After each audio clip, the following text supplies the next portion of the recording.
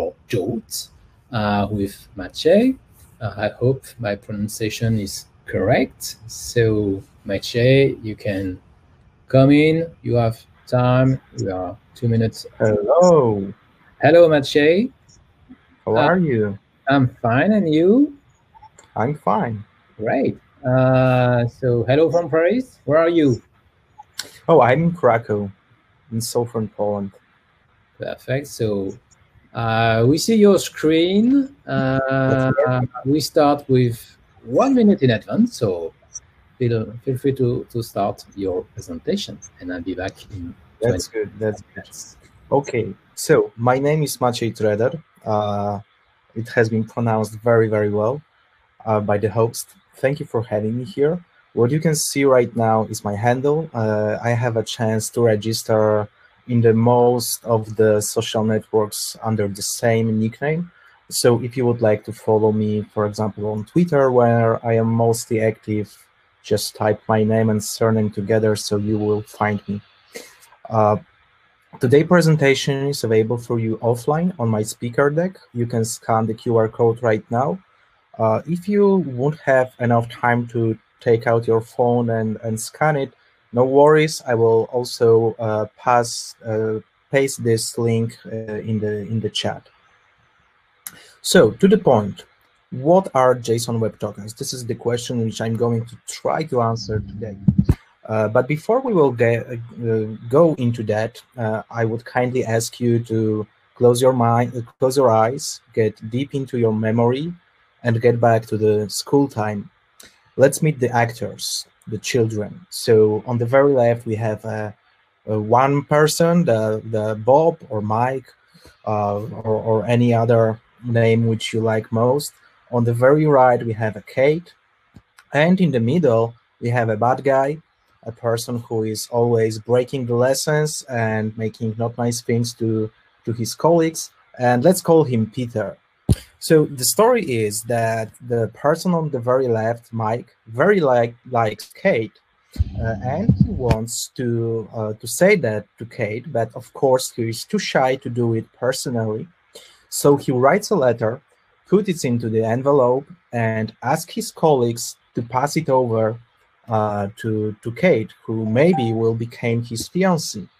But in the middle of this conversation, we have the man in the middle, the bad guy, who is trying to make some mess.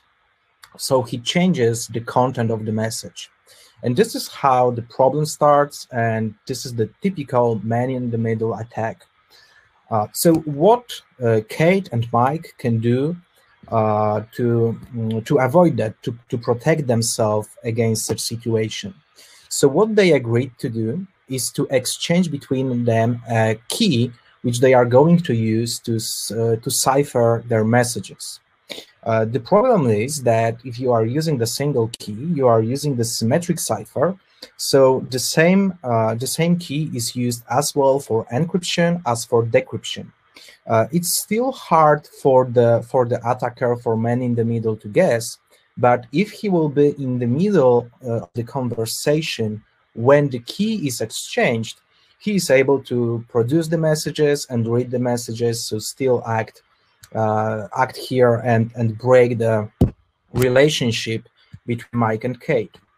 So what they agreed to do as a next step is to use the asymmetric cipher. So what we've got here is the private key and public key. In fact, they can be used interchangeably. So the name private or public is just an agreement between us which key we are going to share, which we are going to keep secret. The point of the asymmetric cipher is that it is basing on the one-way functions. The one-way function is a function which is easy to calculate when you know the factors of the function, but it's very hard to guess what factor has produced the given output. And the example of such function is the multiplying by themselves the prime numbers. So, for example, you can multiply 5 by 13 very easy. Everyone knows that the solution is 65, but it's hard to guess what two numbers produce the 65 as an output of multiplication. So in the asymmetric cipher board, Mike's and Kate's shares only their public keys. This is what they are exchanging between them, and keeps their private keys in secret. When they want to produce the cipher, they need to use different keys. They need to use different key than they want to decrypt the cipher. So right now, the message again becomes the something encrypted. It's hard to guess. But if we have a man in the middle in the conversation, he is only able to produce the messages or read the messages depending on which key you used for encryption or decryption.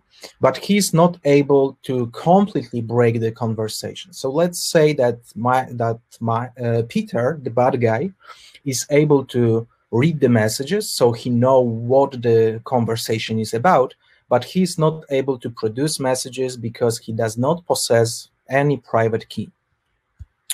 Of course, some people might say that when you get the public key, you have that modulus which is used to produce the cipher. So you could break the RSA, but it's not so easy. As I said, multiplying prime numbers is easy to do one way, but it's very hard to guess, to make the reverse equation. And in the real life, we are using the very, very big numbers to produce the RSA keys, which is one of the examples of asymmetric cipher implementation. What you can see right now is an example of 1024-bit modulus. So this is the output of the multiplication of the numbers P and Q, which you can see right now as well. And as you can see, those numbers are really, really big. So it's very hard to guess those two. And there are only two numbers which produce this particular output. But as we said, Peter is still able to produce messages. How we can prevent him from doing that?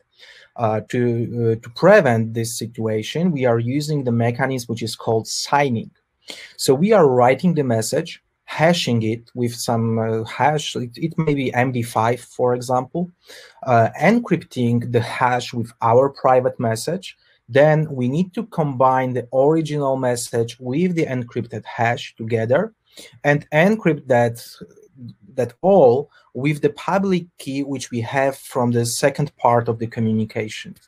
Right now, when the receiver gets our message, he can first of all decrypt this using their private key. So the output is the original message plus the encrypted hash. He can hash the original message, decrypt the hash which he received using the public key obtained from us, and compare those two hashes if they equal. And this way of communication is good when you want to keep your message secret and you want to prove that you are the author of the message. But there are some situations when you don't need to keep the message secret. And such use case would be what I'm calling a kingdom. So every kingdom has a king and some citizens, and very often those citizens are many, many, many of them. What if king want to announce something to his citizens and prove that he's the announcer? Of course, he is not asking every citizen in the kingdom to generate the pair of public and private keys, and he collects the public key from everyone in the kingdom to produce the message for every particular person. Instead of that, king is generating his own part of keys, because king plus stamp give us the king's edict, which is stamped, and everyone knows that this is the legit kingdom announcement. So king produces the pair of keys, keeps his private key in secret, and use this key to sign the announcements, and asks everyone in the kingdom to take from him the public key, so those people can verify that he is the author of this announcement. Moreover, king doesn't care about the encrypting of the announcement. He is okay to let everyone to read the announcement. He wants everyone to be able to prove that he is the author. So what King do to sync the announcement in the IT world? So first of all, he creates the message, then he hashes it, and instead of he's encrypting it with the private key, and right now he's combining the message together with that encrypted hash, which is the signature together, and this is what he is announcing. Right now, when someone in the kingdom want to read the message, he can do that without any action. He see the plain text that from tomorrow everyone in the kingdom must use his left hand to open door, but he want to prove that this is the legit announcement, not that someone from the kingdom next to us is spoiling us and want to make some not nice things inside our country. So when he wants to do that, he hashes the message, decrypt the signature using the public key that he obtained from the king, and compare those two hashes, one from the decrypted signature and one he produced by himself, if they match. And this is what most people call JWT, and this is what more people think about when they tell JWT. But in fact, this example is example of JSON Web Signature. What JSON Web Signature is, it says encoded string. If you will decode it, you will get a regular plain text together with some encryption at the very end. The first part of this string is the header, where we are usually putting the information about the token type, the algorithm which we used for signature. The second part is the body, and the last part is an encrypted header and body together. So our signature, as we had in the example with king and kingdom. So what is JWT? Let's answer the question from the beginning. And the JWT does not exist itself. You could think about the JWT as an abstract class, which can be represented by multiple implementations, and one of those implementations is JSON Web Signature. Another is JSON Web Encryption, and I think that those two are the most common. So since now, when I'm going to use the term JWT and JWS interchangeably, I'm going to focus on JWS, so what most people call JWT. Let's go forward. What we've got inside the header and payload, we call those claims.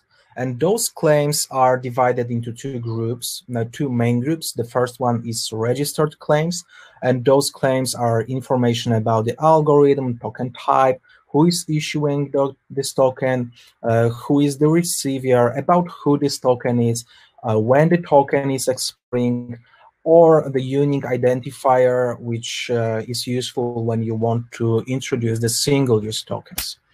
Another group of claims are custom claims, and this group is divided into two subgroups, the public claims and private claims.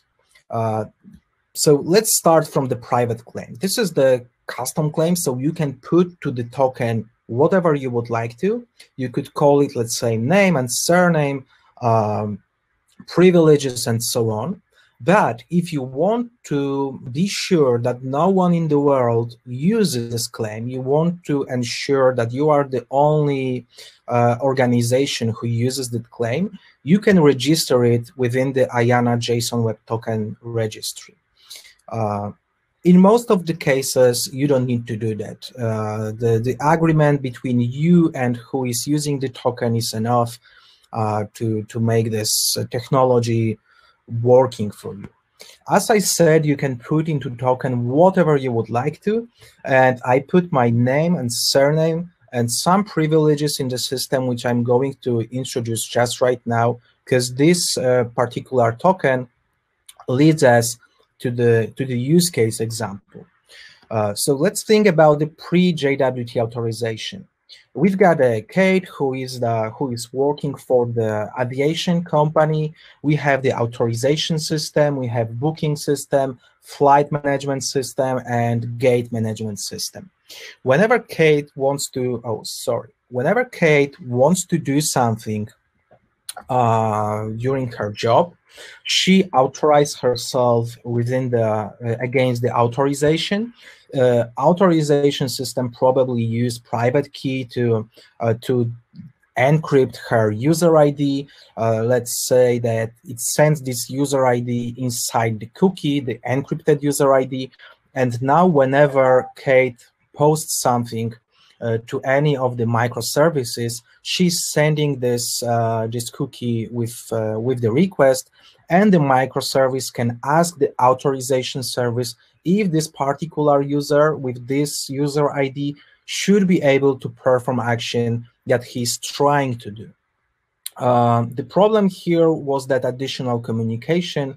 So what we could do is to move the public key to the microservices, but still we are getting rid of the additional communication. But still, the operation of decrypting the cookie, the decrypting of anything, is a time-consuming operation. So the JWT answers this problem in some part, in fact. So let's say that Kate authorized herself again, and in return, she got the JSON Web Token, which is in plain text together with encrypted signature. So right now, all of those microservices can check if in this token, without decrypting it, if in this token is particular privilege which should be. And if this privilege is there, then it can introduce this time-consuming operation of verifying the signature. The example implementation of that I prepared in the spring. What you can see here is the handler for the change gate endpoint. As you can see, we are at the very beginning. We have information that the token is sent in the header. Then we are decoding it and checking if it have the privilege of change gate. If this privilege, if this will return true, we are going to the next part of the logical statement. So we are introducing the time-consuming operation of verifying the signature. Otherwise, we are throwing the exception which should be handled somewhere in the microservices, probably by returning the 403 response code. Moreover, when you are using the JSON Web Tokens, you can delegate the operation of verifying the claimant signature to the load balancer, so you are offloading your microservices even more. If you are able to delegate this to load balancer, you can also delegate it to third parties, to content delivery network like Akami, so you can offload traffic to your system. And this is one of the features, one of the functionalities of the product which I was working for a couple of years. The product is called Akami API Gateway, and we were a part of verifying different things for our customers. We are asking if they want us to validate JSON Web Tokens on behalf of them within the APIs which they registered in the Akami. So we were asking which endpoint they want to protect with JWT, how they want to verify the claims, and so on and so on and so on. For further reading about JSON Web Token, I strongly recommend you to read the article by my friend from Akami, which is available at the Akami blog. You can also dig into one of my publications on Twilio Voices about protecting microservices written on Node.js with JWT. So let's move to another use case scenario of JWT, which is OAuth. So what we've got here, the window which most of you know, and we have three actors right now: the application, the authorization service, and the resource service. So let's say that application want to get some pictures from Facebook. So what it does, it's authenticate against the Facebook authorization system. Then we've got an access token. We use this access token to request the resource from the resource server. Then we validate, then the resource server validates the token against the authentication service. Now, once the token is valid, we got the resource in return. But if OAuth uses the JWT under the hood, he can, this implementation can get rid of that additional communication between the authorization and resource server by validating the token, pre-validating the token by the resource server itself. So we are done with the JWT. This is what JWT main concept is. Let's move to another very useful thing which relates to JWT, and this thing is the JSON Web Key Set.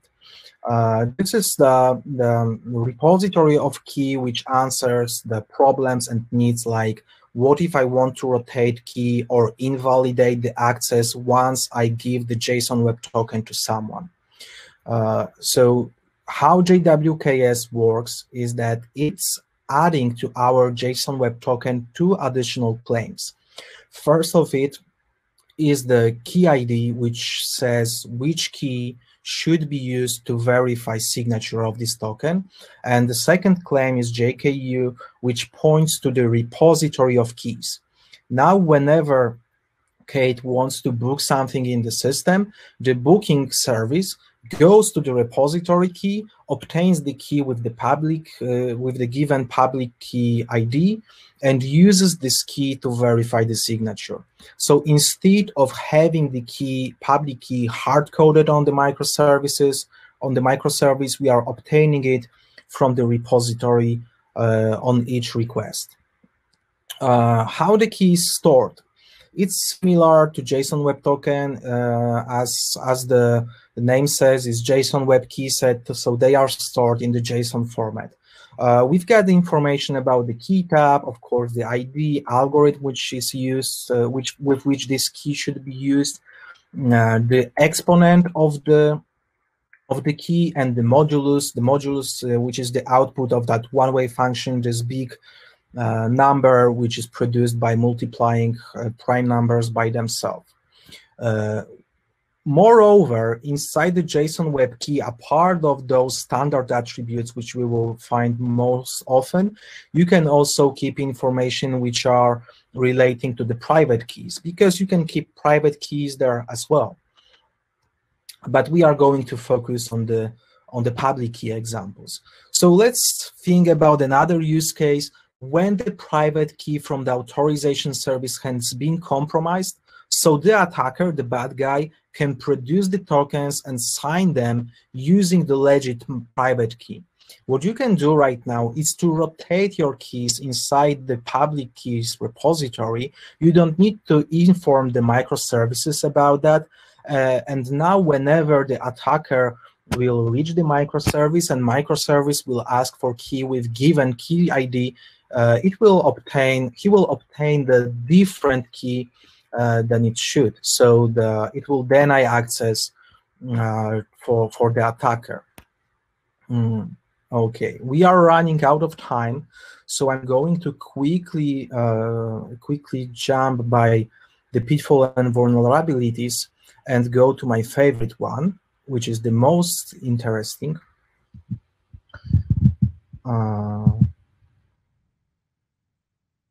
And this is the very important, so I'm going to skip here for a while.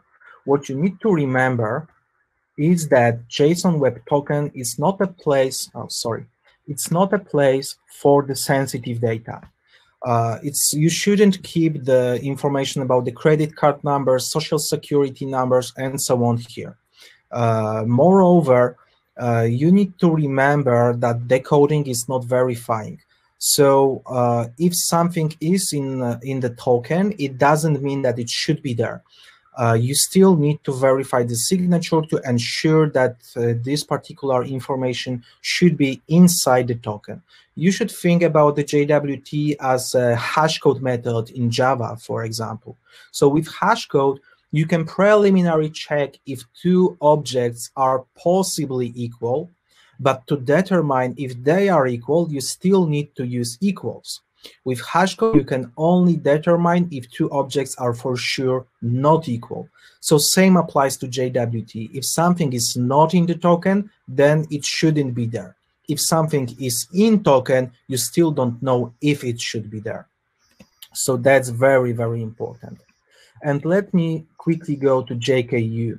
So what you need to also check is to never ever trust the token itself, because what attacker can do is to build his JKU repository and sign the tokens with his keys. So your microservice will never ever verify the legit JWKS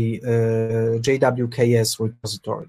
And this is why at Akami we are always asking customer to provide the list of the host names which we should trust that are legit JWKS repositories. Okay, that's all from my side. As I said, I'm going to pass the link to the presentation on the screen, to the chat, and you can still follow me, and I'm asking you to do that because from time to time I am sharing some updates which might be interesting. Thank you for your attention and thank you for your time. Thank you very much, Maciej. We don't have that for question, but really you made the best representation ever of man in the middle. Really, with the it's the best we've ever seen. Jeremiah Lee was also agree on that, and that was a very good presentation. Many good insights about JWT, and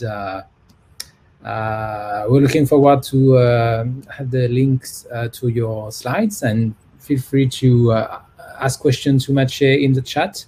And now we'll see Jean-Baptiste Javier.